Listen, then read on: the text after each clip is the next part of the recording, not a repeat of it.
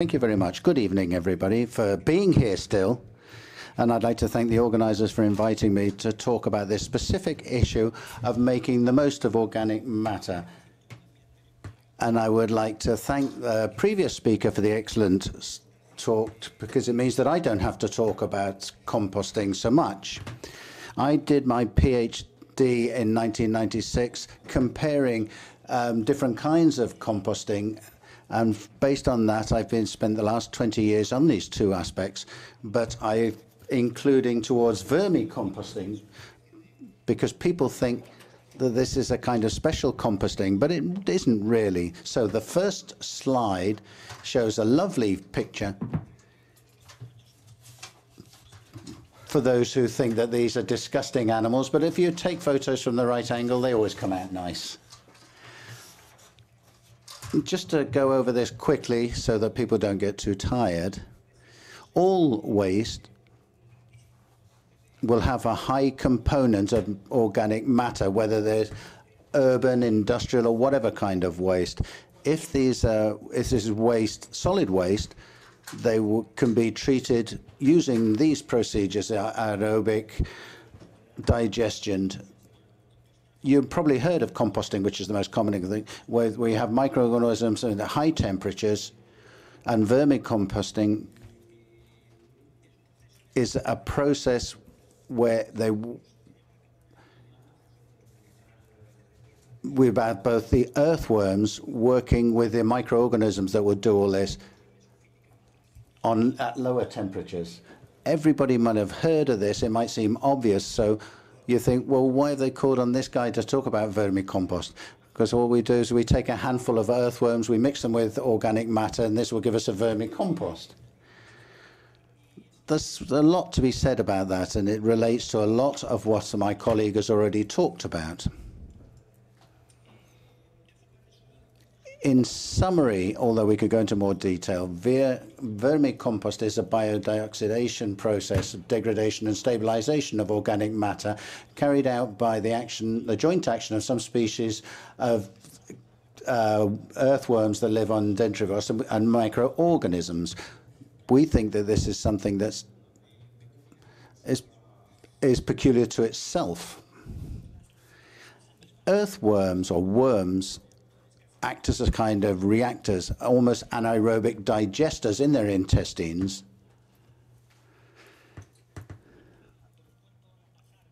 All this organic matter is digested through their body and will undergo a series of major processes that will produce major modifications to the communities of microorganisms in the decomposing organic matter. To strike a simile, the thermophilic phase is a bit like the active phase of earthworms in the process, and then we have the ripening stage or maturity stage, which is the product of the work of the microorganisms in their different facets. So, food for thought. I reached a similar conclusion to what you can see here, that when we tackle a problem of dealing with organic waste, we're always going to come across a process that we can tackle in two steps. The first step will be to convert this waste into a stable product so it's not toxic and it's not going to cause any problems. But to do this, basically, in summary, we'll eliminate the pathogens, the heavy metals, and other organic contaminants that might persist.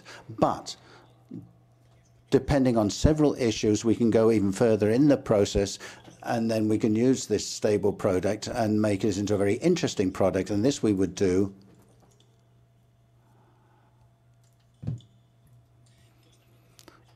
summarizing by increasing the composition of humic substances, increasing the levels of the specific microbiota, the plant regulation substances, and a whole series of substances that will provide specific biological conditions. The definition of this would be, we could take, if you choose these different options, the quality of the waste. If the quality is poor, then we can just stabilize it. But if it's good waste, then we can use this as an organic fertilizer. So what's good and what's bad? We could spend hours talking about this, but basically it would depend on how the waste is managed. Normally, apart from the hazardous waste, we don't want to mix this, but as soon as waste is collected, we can classify it as good waste. A particular example of this, one of the things we've been doing for a couple of years or 3 now, and we have the preliminary results in Galicia. We produce quite a lot of wine. Here in the Canary Islands, this could have similar thing. It generates over 1 million tons of waste or lees, because this is quite an interesting material for it. From this, we can get bioactive compounds. Chaff will be dealt with fatty acids and polyphenols, which are found in the grape seed.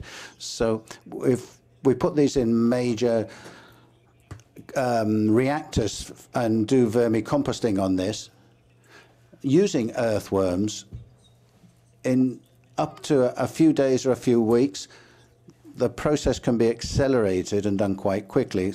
And this will give us, we'll come to the time where we separate what I call the vermihumus from the seeds. So it's a simple process. You can separate the seeds in order to get polyphenols and fatty acids, and the vermihumus free of polyphenols, which are far more interesting as a fertilizer. This process is one that we've patented in 2015, this separation process. And a colleague of mine, a Canary Island guy from Tenerife, although he works in the Professor of Castilla-La Mancha in Toledo, and he's a very famous enzymologist, we found in the substrates of this material, we've found major quantities of enzymes in that they can detox the pesticides. So they have the potential of being used to clean contaminated soils that have been contaminated with pesticides. And I'm sure that many of you will be dreaming about solutions like this, in line what Professor Florian said before. Just to give you an idea, if you look at this photo here with a handful of vermicompost, there are also microorganisms that the population of a higher population than the population of Africa, China, and India altogether. Very often the problem is that we're too big or they're too small in order to understand each other. With the new techniques that are available, that have just become available, with meta-transcription that enables us to study these microorganism communities. Up until very recently, we treated them all as the same. They're all microorganisms, but there are thousands and thousands of different species that produces thousands and thousands of enzyme substances that we're only just starting to discover. And this is fundamentally important in the management of waste and the humus that we have in soil. So we ran some trials to convince people that this was true. We went to a winery and they asked them to allow to carry out some experiments. We marked out some plots, and we did this with agricultural engineers working on the different strains. They do the chemical fertilization. So we said, okay, these are the control strains that you use for these wines, and the other ones we will apply our vermicompost to. And this is what we found. There was an increase that we were surprised about, because we didn't even know whether we were covering all their chemical needs, which comes directly from the biological properties, what we call the non-nutritional properties of the vermicompost. What we're also seeing, we're characterizing other kinds of issues dealing with quality. And I don't have anything but preliminary data, but we did find that the quality data, and this enables the winery,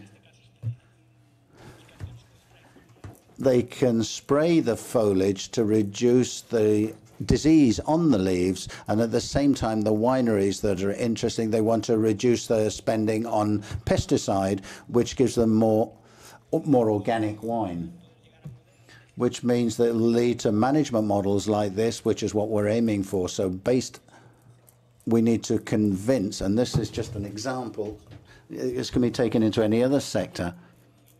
In this case, we have a waste, an organic matter. The waste can be converted into a resource to give added value to companies working in this sector. Thank you very much.